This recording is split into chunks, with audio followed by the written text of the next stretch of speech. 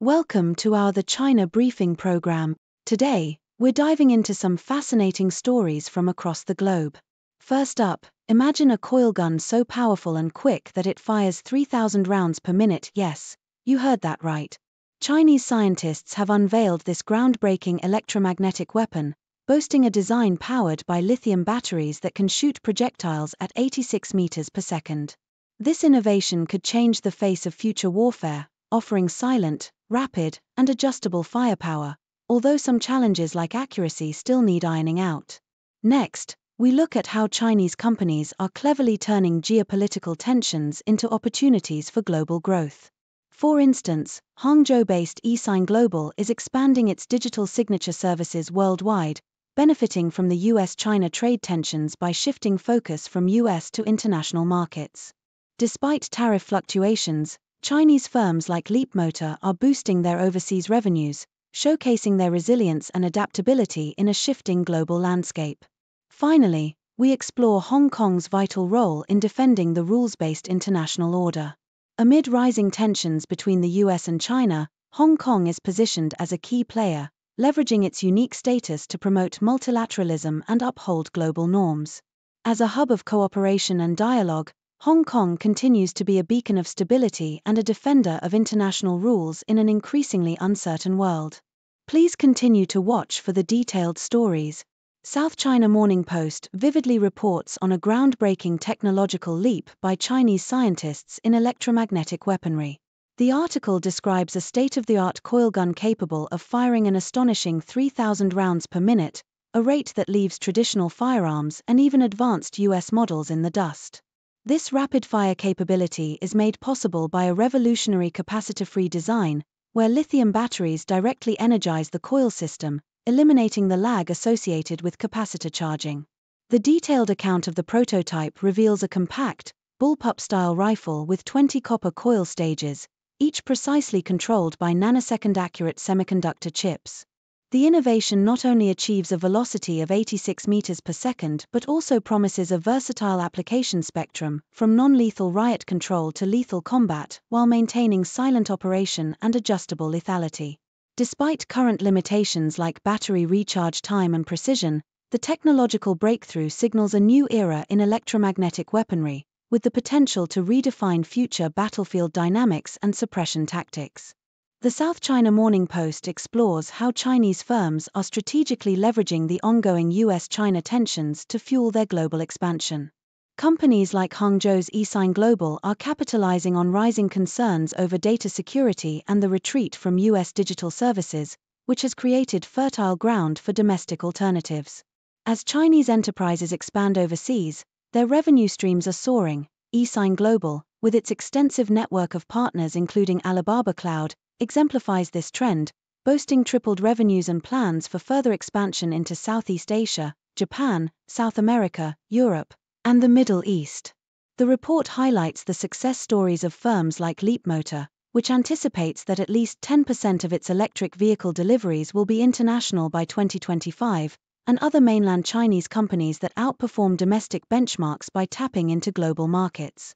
Despite setbacks from US tariffs and export declines, Chinese companies demonstrate resilience and agility, positioning themselves for sustained growth by turning geopolitical challenges into opportunities for international diversification and revenue generation.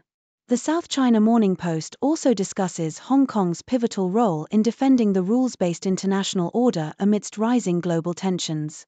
Against the backdrop of deteriorating US-China relations and aggressive US trade policies under the Trump administration, Hong Kong exemplifies stability and adherence to international norms.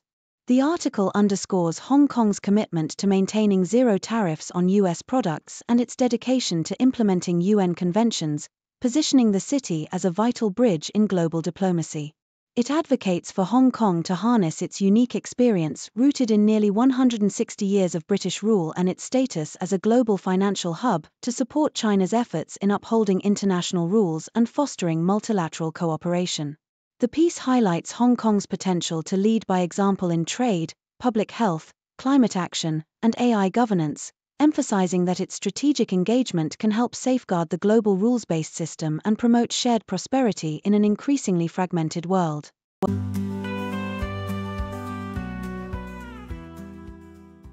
South China Morning Post vividly captures the heartfelt initiative of South Korea's Warmth Mailbox, a project that brings hope and human connection amidst the pervasive digital loneliness. Every evening, Jong Sung-won, a young student, immerses himself in the act of reading anonymous handwritten letters from strangers facing life struggles, from overwhelmed teenagers to lonely retirees. These letters, often filled with fears and regrets, are met with personal, handwritten replies from trained volunteers, creating a tangible bridge of empathy in a society where mental health stigma persists and therapy remains less accessible. The project's success, spanning over 80 community points, demonstrates how simple acts of genuine listening and handwritten communication can foster comfort, mutual healing, and a sense of belonging, especially among those who feel unheard or judged. The South China Morning Post also explores the complex landscape of mental health and societal expectations in South Korea, where high suicide rates and rising depression among youth and elderly reveal a nation under significant emotional pressure. Psychologist Kim Hae-won highlights how societal standards around appearance, success, and wealth often lead to feelings of inadequacy and anxiety, compounded by a generational divide in attitudes towards seeking help. The Warmth Mailbox emerges as a vital alternative to traditional therapy, offering a non-judgmental space for expression and connection that is accessible and anonymous. For volunteers like Jong and recipients like Emily Kim, the act of writing and receiving heartfelt, handwritten letters becomes a therapeutic ritual, cultivating empathy and understanding amid a society still grappling with mental health stigma. In a different vein, the South China Morning Post narrates the intriguing history of Hong Kong-Japan film collaborations, exemplified by the 1971 productions Zatwachi and The One-Armed Swordsman. Despite stereotypical portrayals of Japanese characters as dishonorable in earlier Hong Kong cinema, studios like Shaw Brothers and Golden Harvest engaged in cross-cultural collaborations driven by technological exchange and commercial interests. The film itself, a blend of Japanese sword-fighting precision and Hong Kong martial arts flair, features a notable duel between Wang Yu's One-Armed Swordsman and Zatwachi, symbolizing a unique transnational fusion.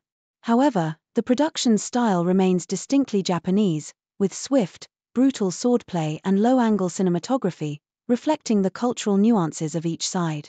This collaboration underscores the complex dynamics of cinematic exchange, where commercial rivalry, creative ambition, and cultural storytelling intersect, leaving a lasting legacy in the history of martial arts cinema.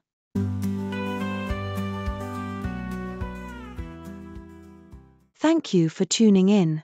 The content above showcases the latest briefing reports and analytical synopses, thoughtfully curated by the 6DO team.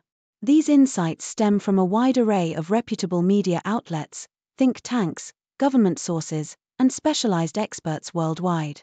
We encourage you to explore these sources for a comprehensive perspective. Keep in mind that while the content may not always align with the official standpoint of 6DO Brief, it's not meant to be taken as absolute directives for decision-making. Comprising seasoned media professionals, learned scholars, and accomplished scientists, the 6DO team embodies a trailblazing, fully independent media entity. To customize 6DO Brief to meet your professional needs, you have the option to subscribe to a diverse array of briefings on our website, 6dobrief.com. Regardless of your location, you can conveniently receive 6DO Brief via email.